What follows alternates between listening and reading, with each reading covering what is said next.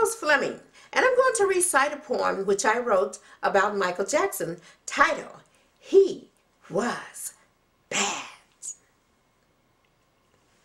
He was like fine art, a Picasso, a Rembrandt, or a fine musical score of Mozart's, Beethoven, or Schultz. He was amazing. He had style and class. He left the world dances that will forever last. He left the world his albums Bad, Dangerous, H.I. Story, Off the Wall, and Thriller 2, which contain many hits and received many Grammys. This is true. He was smooth on his feet. He had a perfect beat. He was so unique. At his concerts, he made many weep. He had 13 Grammy Awards and 17 #1 singles.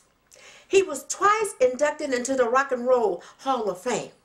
His other achievements featured multiple Guinness World Records, including the most successful entertainer of all times.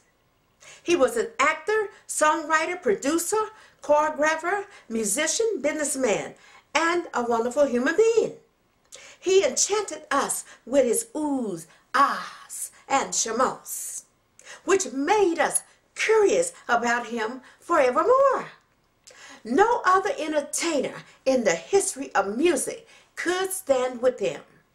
He stood alone, and his music, dances, and songs will forever live on, because he was Michael Jackson, and he was bad. Thank you.